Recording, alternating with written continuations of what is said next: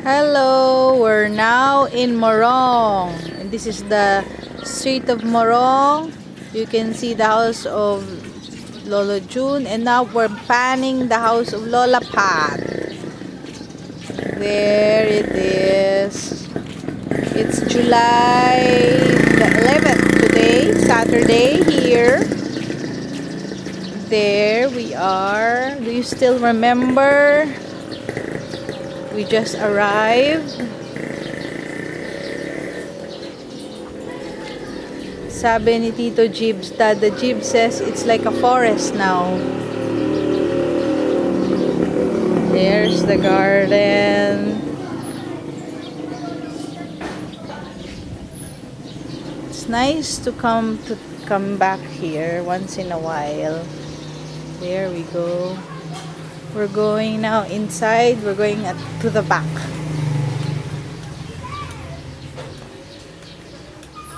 Of the house.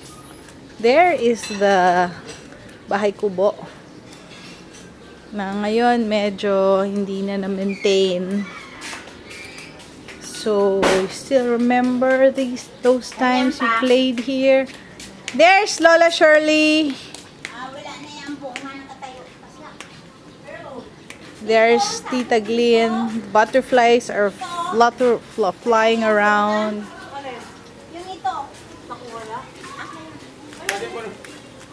There's the river. There's the brown river. There's Dada Jibs doing something. What are you doing, Tito G boy? I'm alright. Oh. What are you doing? Ang sakit. Because he killed ants, so the ants are biting him. Yeah. Yeah. What can you say? I cannot say anything. They're painful. How is it being back in Morong? Feels great. We are here in Morong because the house is going to be rented. So we have to clean it up for the lease. That's the birds of paradise. We have to ask Tita Glenn how she feels. This is her first time to come back here after a long time. Where is she? Hi, Tita Glenn. She hasn't been here since March. When she had an operation in April, she rested for 2 months, so she's checking out the place. There's the banana trees. Oh, there's a heart. There's a banana heart. Do you remember? There, we'll go closer to the river for you to see how it is now. It's a brown river. The smell, so. I don't know how to describe it. It's not stinky, but it's neither is it. Aray. The ants are killing me also. Ants are biting. Excuse me. Oh, there's a banana. Banana. Oh, can you see it? Oh. Why can't I see it? There's my hand. Oh, there it is. There's the banana fruit. And here is the banana heart I was telling you about. Puso ng saging. And there's the banana. Bunch of bananas.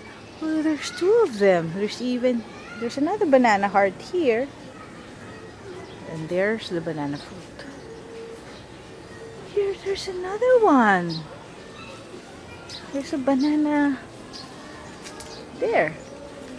Heart and fruit again. Oh, sorry about that. The camellias tree.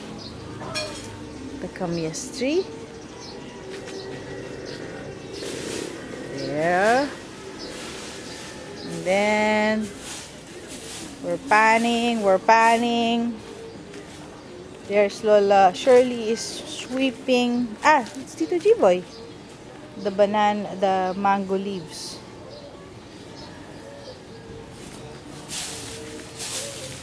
Oops.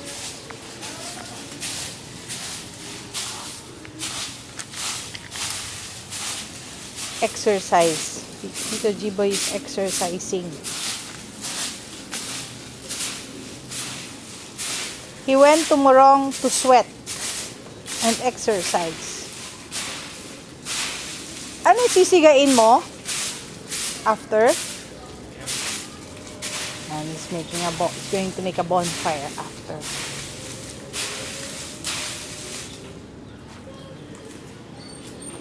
That's the mango tree. Mango tree. A few weeks ago, we just harvested a bunch of avocados. I'll cut some branches. He'll also cut some branches. Why? He'll also cut down some branches. So, I am going now back to the house. There's the back of the house. We just arrived. It's exactly 12 noon. We just came from the market to buy we're going to have sinigang na baboy for lunch. Excellent. Excellent. There is the screen door. Going inside. There. Oops. Ouch. Tamaan ako. You still remember the kitchen? And there's Manang Shirley. Hello, Manang Shirley. Glenn. There. Tingnan niyo sa taas. Buksan na yun. There. She's cooking. Buksan yung mga pintana. Pinto. Same old, same old, same old, same old. Same old, same old. Buksan yung mga pintana. There. It's the same old house that you used to play in. Hey, Dada G's back. He's going to eat corn on the cob. There, we just put corn on the cob. There. Glenn. The door. Ano siya? Glenn. The Sony Trinitron TV. Glenn. Dito sa loob. Balik ka na. Anong gagawin? Buksan na yung mga pintana. Titingnan na. We're going to the rooms now.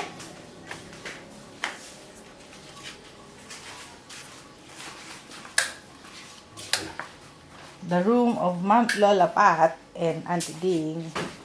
Here we go. There. Oops. The bed. The bed. The window. The lamp. Remember them? The chair.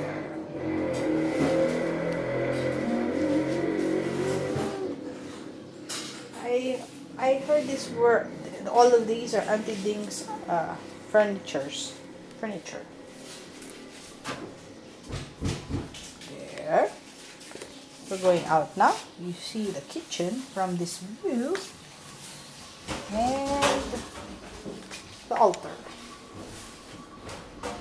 The altar.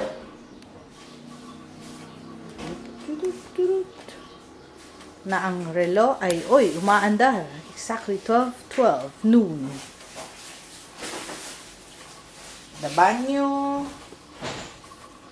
And we're going to open another door. There we go. Another bed. Still the same, I think, from the time you left. TVs, Sony TVs. I don't know what that is. Sound system. Window. I'll see you back in a while. We'll just go up and see if there's enough light for us to show you what's there upstairs. Upstairs. Oh, there's light. So I can go up. I'm Up now.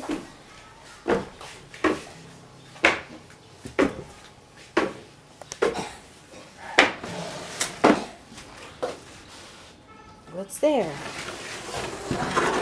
Dada G is opening a bodega. Oh my god. You can't see, but it's a bunch of boxes. Here.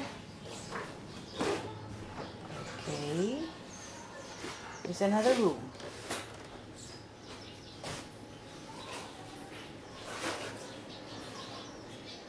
With a bed. Here is a picture of Lola D and Lola B. The door wide open. Oops. Hindi ko mabuksan. We're going to the balcony.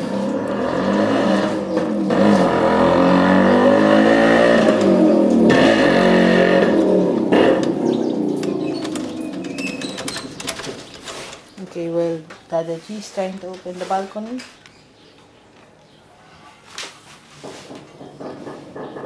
There's a table, there's a chair.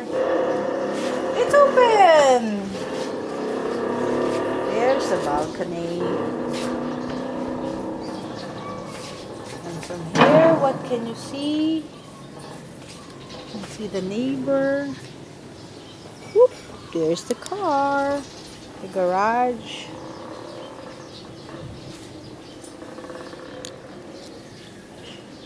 There's the gate.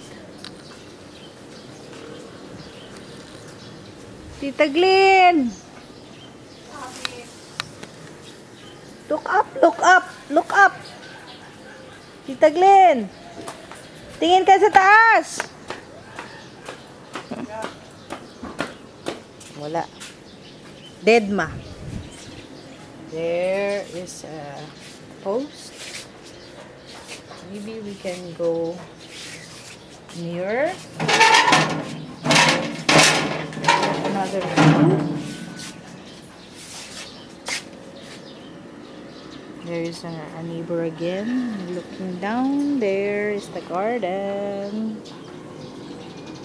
Garden. And the house. Another house.